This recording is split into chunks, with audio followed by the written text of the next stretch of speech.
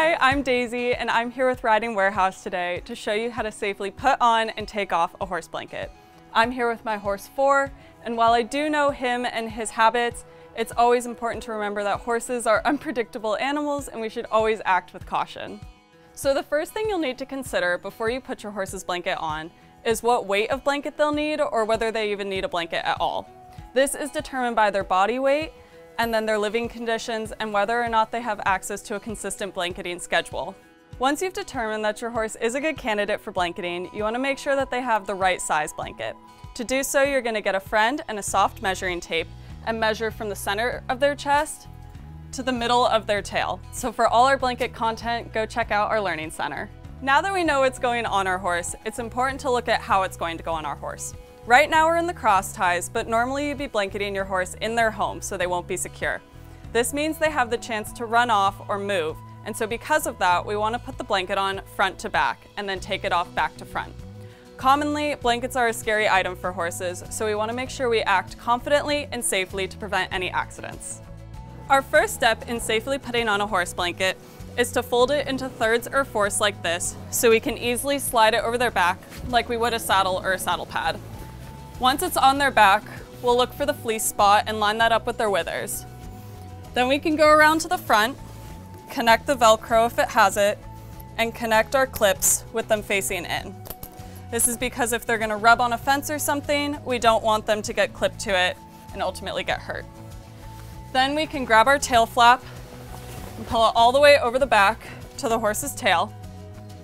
Then we'll go back to our belly straps. Oftentimes, they just cross underneath once, and you can tell whether these straps are diagonal or vertical if your belly straps are going to cross or go straight.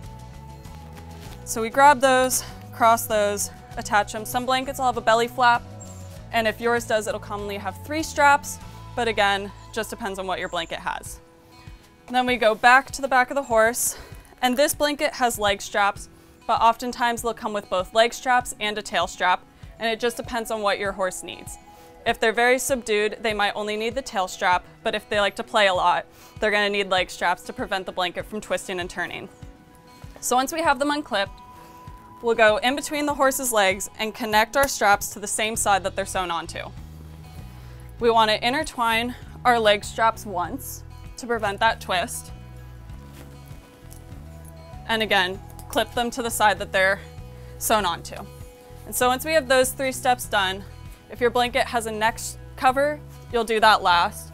And it should be tight enough that there's not hanging space off the horse, but you don't want it to be so tight that they lose their full range of motion. And so to take off the blanket safely, you want to do your neck cover first if you have one. Then we go back to our tail strap or our leg straps and undo those 2.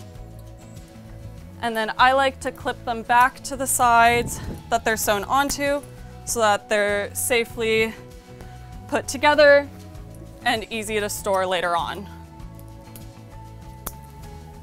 And then we go and undo our belly straps and fold our blanket forward either into thirds or fourths, and then we can undo our chest straps. Undo our Velcro and we can nicely slide it off. And then once it's off, you can clean it and store it however you like. Thanks for watching, and I hope I gave you a better understanding of how to safely put on a blanket and why we do so. For more how-to videos, check out our YouTube channel, and for more educational articles, check out our Learning Center. And for all of your blanketing needs, head over to ridingwarehouse.com.